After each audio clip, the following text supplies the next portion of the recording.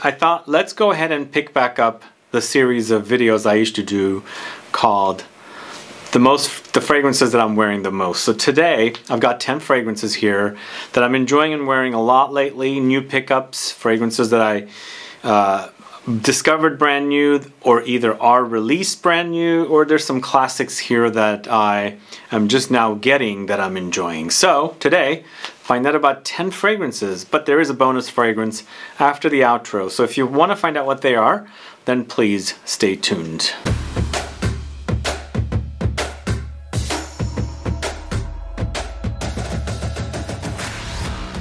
Thanks so much for tuning in. This is Sebastian with Smelling Great Fragrance Reviews. Yes, I'm going to go ahead and pick up this series. I used to do it once a month. 7 fragrances that I was enjoying the most wearing that particular month. I'm going to make it a video of 10 fragrances. But as I said, today I have one bonus fragrance as well. And as I said, these are fragrances that I'm enjoying a lot lately. Either I just picked them up, either they were just released, or older ones that I just discovered that I had to get, things like that. So I'll let you know what they are, but before I do, if this is your first time tuning into the channel and you still haven't subscribed, please do click the subscribe button below and also click the bell so that you'll be notified for future videos and giveaways. So we'll start off right off the bat with the first one, and a lot of these fragrances I have boxes for, and they're in the boxes. Some of them I don't have their boxes around, so I've got them, you know, out of the bottle, out of the box. But the first one is one that I spoke about earlier this week about fragrances that are created for Frederic Malle from Dominique Ropian. Geranium Pour Monsieur. Yeah, this was one that I did not really gravitate towards early on.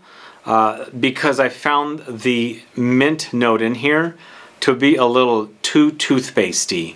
So I think I started getting familiarized with it, and now I'm accepting it and enjoying the toothpastey minty qualities, and the fact that it doesn't live too long, because the fragrance after all is about geranium, but along the way you'll also experience some aniseed, so that licoricey touch is in there as well. But Geranium Pour Monsieur is a aromatic fragrance with lots of aromatic touches. Of course, the mint and geranium are aromatic. It's aromatic, spicy, and woody as well. Mint, aniseed, geranium, cloves, sandalwood, benzoin, frankincense. So it settles to a slightly ambery base, but it's mostly an aromatic, spicy, woody fragrance. And of course, the geranium is the star here. And I've mentioned this in the past. I actually have a video on geranium fragrances. A lot of you asked me why I didn't feature this. You know, since that video, I decided to go ahead and accept, appreciate the fragrance a little more, especially since this actually I ended up getting as a deal with a friend who was getting rid of her, some of her fragrances from Frederic Malle, and this, along with 3 others that I did not own from this house, I ended up picking up. Stay tuned for that video of 3 or 4 fragrances from this house that I haven't spoken about. But I am enjoying this one. I'm getting past that toothpastey qualities, and I quite like what I'm smelling. And I do enjoy geranium. And one thing I should also say about geranium is geranium already has light minty qualities and also has rosy nuances as well. So I think perhaps maybe they're not really using the mint note here. It is just coming off of the geranium, but most likely it is, especially if it's toothpastey. And one other thing I should say about Geranium Pour Monsieur, this is the second geranium-focused fragrance that Frederic Malle has. They just came out with, not just about 2 years ago, with Rose and Queer. It is focusing on geranium once again, and that geranium is acting... giving off the rosy nuances, like they're kind of pulling out the rosiness of the geranium, and along the way with that fragrance you can get a little bit of the mintiness as well. But that one actually, you don't get that toothpastey touch. Here you do. You still do, but I'm over it. I'm digging it. Let me know if you guys get toothpastey qualities with Geranium Pour Monsieur, like I do. Some of you don't. I do. Anyway, Geranium Pour Monsieur from the house of Frederic Malle. This next fragrance is a new launch from the house of Gallagher Fragrances. This is Eau Verte. This is it right here in the box. So Eau Verte is another great release from the house of Gallagher Fragrances, and I think I wasn't really the biggest fan of the earlier releases, but now he's done some really great fragrances, and this, along with several others like the Patchouli, the Rosé All Day, the the chocolate tonka one. All really, really solid releases that I really enjoy wearing. And this one doesn't disappoint either. For me, this is a very lemony experience. You got sweet, tart, lemony experience here with lots of lemons, mandarin. There's vetiver. It's very, very grassy vetiver though. Earthy too. There's sea salt, cardamom, ambergris, musk, ambrette, and lime. So it's a very, very fresh but oomphy kind of a fragrance you can wear in the summertime. Really, really beautiful actually. I love the contrast of the citruses with the vetiver. And again, it's a vetiver that's not really heavy. Although the fragrance has great longevity for me, it does linger on. But it's not one of the more screamer fragrances from this house that are like really intense. It is a freshie after all, and the fact that it has the musks under there as well, the fragrance does have great longevity in a perfect wear for warm days. I think this is really, really a great solid fragrance. I mean, this style of fragrance is nothing new. It's been done over and over again, but he's done a great job, I think, with this one, Eau Verte from Gallagher Fragrances.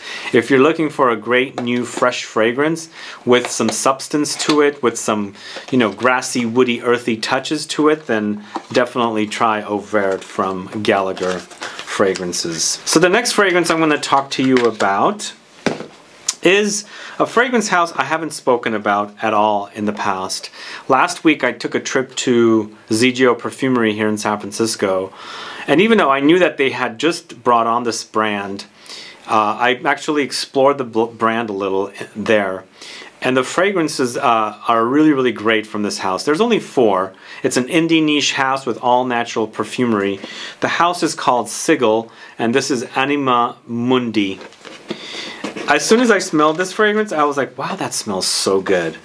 So, so good. And it's a little house, you know, a tiny little house that doesn't have a lot of exposure, but this Anima Mundi is really, really beautiful. It's a jasmine and rose combination with Hinoki, Tuberose, and Immortelle. So you gotta like white flowers to appreciate this one, but I think it's to die for gorgeous. This is what the bottle looks like. The cap is really, really nicely done, kind of Art Deco-ish. I don't know if you guys know this brand and their fragrances. Here's the box. It's fairly new for me. I've never spoken about them, but I'm really, really enjoying this particular fragrance. Again, all natural perfumery I have a love-hate relationship with. This actually, for all natural perfumery, it's amazing. I think it's really, really great. I think it's a gorgeous, gorgeous fragrance. I highly recommend it, especially if you like white flowers that smell authentic, and the combination of the jasmine and the rose together is to die for. So, SIGIL, Anima Mundi, check it out. I do have a discount code at SIGIL Perfumery. You can search one of my videos and get that discount code if you guys ever visit SIGIL Perfumery. I actually bought 2 fragrances when I was there. The other one is here as well. But the next one is not that other one. This is Vacation by Vacation. A fun fragrance. I first read an article about this fragrance and I immediately rushed out and bought it. Blind, completely blind, because I didn't know anything about it, but the concept, their website, everything about the fragrance was really, really fun, quirky, campy, kitschy, all about kind of like the 80s themed beach setting. Very, very interesting. So Vacation by Vacation is a beautiful summer vacation, tropical island getaway kind of a fragrance in a bottle. Lots of coconut here, but the notes are coconut, sunscreen, swimsuit, lycra, pool water. You know, I do get some sandy touches. I do get some other floral touches in here as well, but they've really captured the 80s kind of theme, and of course the beach theme. Like, just imagine a very, very hot, humid day. I'm envisioning the East Coast, not the West Coast here. I could also, like, you know, visualize Florida perhaps, because, you know, California doesn't really, I mean, we do have heat here, but our water is really, really cold. So I'm visualizing more East Coast beaches and things like that. Just their whole ad campaign, that's what I got from it. But the fragrance itself is really, really fun. If you like coconutty fragrances, I highly recommend you try it. And check out their website. It's really, really engaging, I should say. So Vacation by Vacation, a great scent for the coconut fragrance lover. This is a 30 ml, once again, just like the SIGIL fragrance. I kind of like 30 ml bottles, but then again I don't. You know, I have a love-hate relationship with the size. I want the biggest size, but then again 30 ml here is $65, so it's not going to break the bank. And it comes in a kind of a beautiful box like this, and the packaging was really very interesting as well, the way they delivered it. Anyway, Vacation by Vacation, a great fun fragrance for the coconut beachy fragrance lover. The next one I'm talking about is a fragrance I recently did a video on from the House of Chanel. This is Paris Edinburgh. This one right here from the Les Eaux collection of fragrances, and I'm really digging this one. I think it's one of the better ones out of the collection, and actually since I've been wearing it, and I did a ranked video recently and along with the review for this, I think it's actually kind of moved up a little further now too. It could be at number 2, but it's really great. I mean, I enjoy the nuances of the different notes in here perfectly together. And even though it's like supposed to be a fresh fragrance, there's some depth to it with the notes. Lots of juniper berry here, cypress, vetiver, but I also get bergamot, perhaps some geranium, lavender, maybe some light citruses, perhaps some bergamot and things like that in here as well. But an overall great scent, and it's a simplistic fragrance, but yet also complex because the notes they're using are kind of deep, rich, woody, earthy, aromatic kind of notes. But yes, I do get the citruses in here. There's got to be some bergamot in here because I can pick it up when I'm smelling it, and it blends beautifully with all those other notes. I think it's a really great release. 120 ml I think it is, or 125. It's eau de toilette concentration. You can liberally spray this stuff. The only problem with that is because it is on the light side, you will need to liberally spray. But as far as the smell goes, I think it's really great. So Chanel Paris Edinburgh, I think, is great. After the disappointing Paris Riviera, which I did not care for, this is really great what Olivier Polge has done to the latest Les Eaux collection fragrance. So Chanel Paris Edinburgh, great scent. So the next fragrance I'm going to talk to you about is the other fragrance I picked up and bought from SIGIL Perfumery last week when I took a visit there with Dahlia. If you haven't caught my photos, they're on Instagram. So the second fragrance I bought there is Nuit Nomade's Jardin de Misfa. I don't know if you guys know this house. A smaller house. I first discovered this house in Paris in the early part of 2019. I Instagrammed about it. I thought their fragrances were great. I should actually show you the box it comes in, and of course this. Great, and I love the box, and also love the bottles. They're very simplistic, masculine looking bottles. I love that about it. And Jardin de Misfa is this gorgeous, beautiful saffron forward Middle Eastern styled ambery fragrance with dates and almonds. Beautiful combination. And this one in the heat, it's even better. There's some light humidity out there. The fragrance blooms a lot more, but notes of dates, almonds, rose, saffron, cardamom, nutmeg. Beautiful combination of notes. I love it. It's a spicy, aromatic, warm, ambery floral fragrance.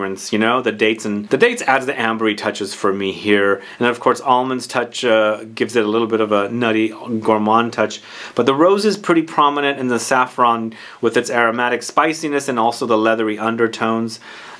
Beautiful, really beautiful fragrance. I kept smelling myself and I was thinking, God, I smell great with this one. As soon as you spray it on, just blooms.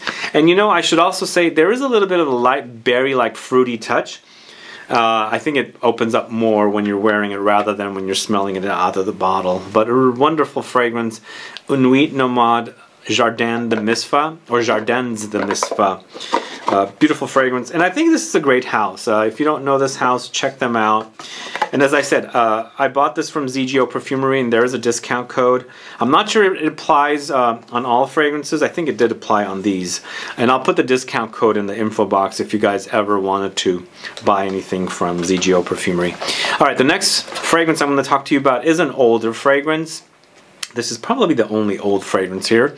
This is from the House of Loewe. This is Essentia EDT. Not the EDP, but the EDT. Boy, ever since I did my video on the Loewe collection of fragrances, I've really started enjoying this particular fragrance. And in that video, if you haven't caught that, please go catch it. I highlight 5 fragrances from Loewe. This was one of them. And also the EDP, which has nothing to do with the EDT. They're completely different fragrances. the EDT to me is such a gorgeous aromatic fougere fragrance. Reminds me of more modern fragrances, even though this came out in the late 80s, I believe that's what it says. But it smells really, really modern to me with classic leaning touches. If you like a great fougere, this really doesn't disappoint. A lot of people say this reminds them of Polo in the green bottle.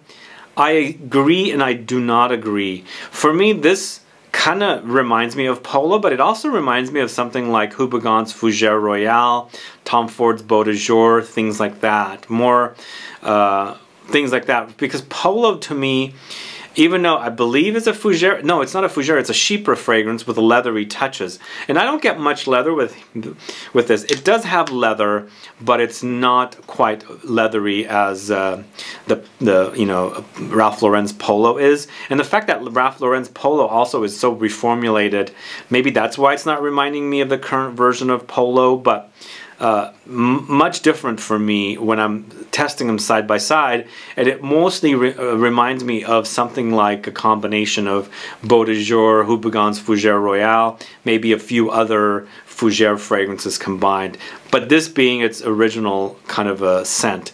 Even though it reminds you of those kind of fougères, it does have its more original qualities. Great scent. Really, really great scent. I love it. It does have that kind of also Irish spring soap kind of a thing. And one more thing I should say, it also lightly hints at something like Rogue Perfumery's Mousse Illuminée. Very lightly. Mousse Illuminée is a Chypre fragrance, I believe. Polo, the green bottle, is also a Chypre. This being an aromatic fougere with a Chypre kind of leanings.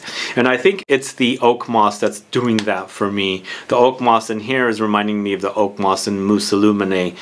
Great green fragrance. Really, really digging it. If you don't know this one, check it out. Although the brand has just redone all their bottles, so they're all uniform bottles now, so this might not be the bottle that you end up getting. And I don't know if they're reformulated or not, but they have put all their fragrances in uniform, rectangular, thin bottles. But check it out, a great scent. Don't go for the EDP because it doesn't smell anything like the EDP. The EDP smells like an Aventus type of a scent to me in comparison to this. So I don't understand how they can call that an EDP. I would assume that they would make an EDP of the original scent, but they haven't done that. Anyway, Loewe Essentia EDT, a great, great scent. Now this next one is a fragrance I've had in my collection for a while. I had just put it aside and never really pulled for it much. I did include it in a few videos here and there. But recently I pulled it because a lot of you were saying this is a major beast mode fragrance. I do agree. This is really, really intensely beast mode. It is also reminding me of things like Molecule 2, Baccarat Rouge, 540, Another 13, Not a Perfume Superdose. I'm talking about Thomas Cosmala's number 4, Après l'Amour. Boy, it's intense. This is the kind of fragrance that will blind your nose if you overspray, so a little goes a long way with this one. It's overly musky, and even though they don't credit ambroxan and things like that, I do get lots of ambroxan here. What they do say they have is musk, amber, woods, aromatic spices, lemon zest, orange blossom. Now the aromatic spices could refer to saffron. I am picking up saffron-y touches in here, so there is that. And I'm picking up lots of ambroxan, so maybe their amber is basically the ambroxan, or maybe the musk is, because ambroxan is musky. But either way, it's an overdose of ambroxan for me, and again, blindingly intense. So if you like it intense and you like fragrances like Baccarat Rouge, one other thing I should say, it also reminds me a little bit of Instant Crush from Mancera. But either way, if you like fragrances like Mancera's Instant Crush, Baccarat Rouge 540, Another 13, you know, what else? Molecule 2, Not a Perfume Superdose.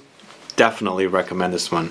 Really, really great scent, but you know, it's ambroxan. And if you like ambroxan, you're gonna have to check this one out because it does not disappoint with its intensity. So that, Thomas Cosmala, number 4, Après l'Amour. Really, really great scent. Really do think it's great. The next fragrance I'm gonna talk to you about is from a house called Atelier Materi, and it's Narcisse Taiji. So I don't know if you guys know this house. I've featured a lot of their fragrances in different videos.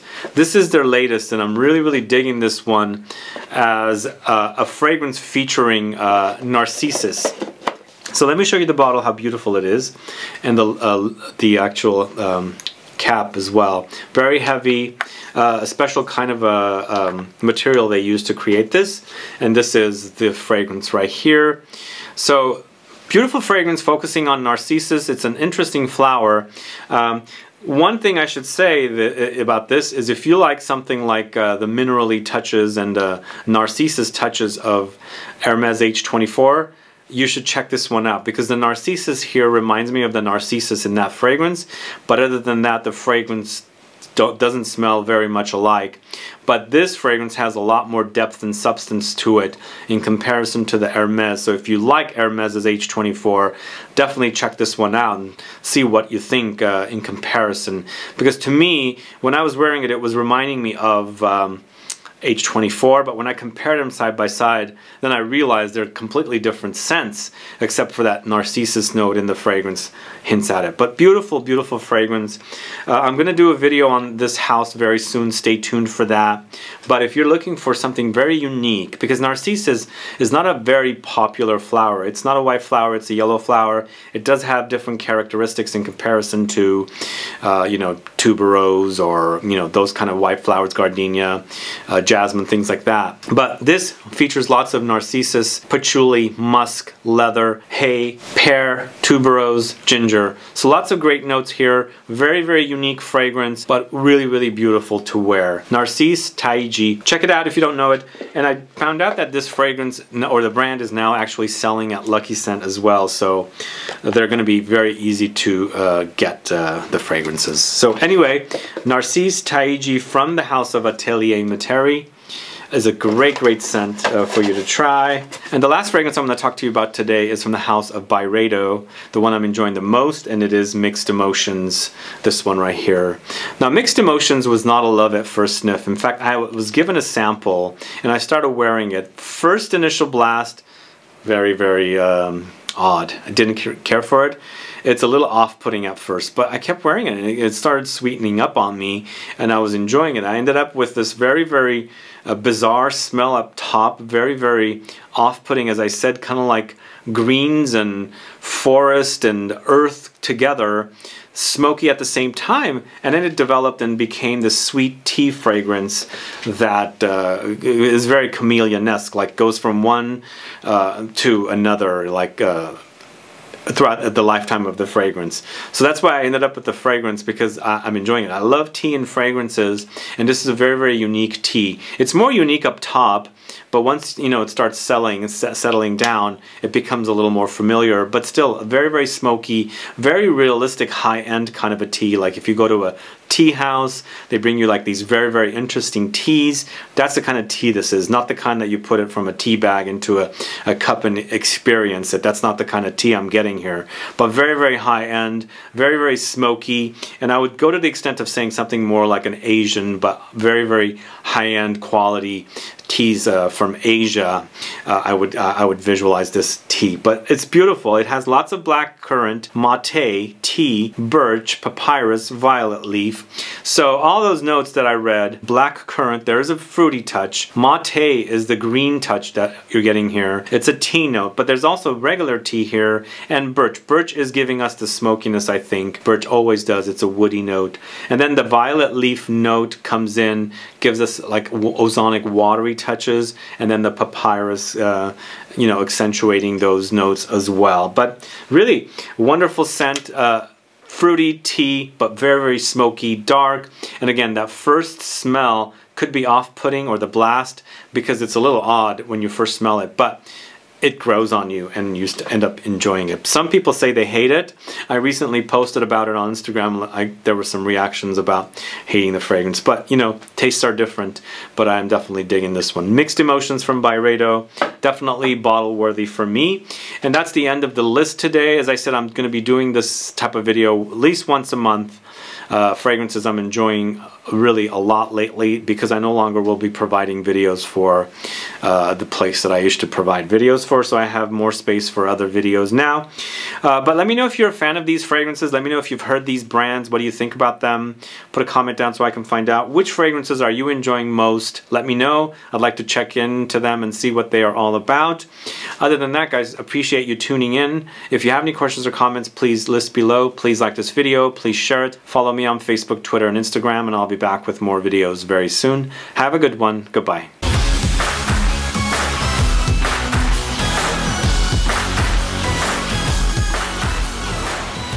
I'm glad you stuck around for the bonus fragrance, and even though I've spoken a lot about this fragrance, I'm going to go ahead and feature it here because I'm really digging it. I featured this at number 2 for my Dominic Ropion Top 20 Fragrances video. It's Vanagloria from Laboratorio Olfativo. If you haven't gotten your nose on this one, I think it's really a great scent. He did a great job with this one. That's why it ended up in number 2. I'm loving the contrast of the vanilla with the incense here and the olibanum. Lots of resinous touches, lots of incensey smoky touches, beautifully contrasted with vanilla, but there's also tonka, saffron, and musk here, and maybe a very light fruity touch in there as well, but not very prominent for me. But really beautiful fragrance, wears beautifully, it lasts a long time, but you gotta love contrast there. You gotta love the smoky resinous incense note with the olibanum with that sweet vanilla. And then it turns out to be not necessarily a gourmand, but like a gourmand light, because the vanilla is toned down, the sweetness is toned down, and it's you know, enhanced with you know, the resins and the smoky incense note. What a wonderful fragrance this is. A great fragrance, a bonus fragrance for you guys. If you haven't watched my Dominic Ropion Fragrances video where I featured this at number 2, please go catch that. There's also a full review of this one if you haven't caught that. Please go catch it. There is a USA giveaway in that video of sample sets of Laboratorio Olfativo fragrances to subscribers of this channel from the USA. Anyway, thank you so much. Have a good one. Goodbye.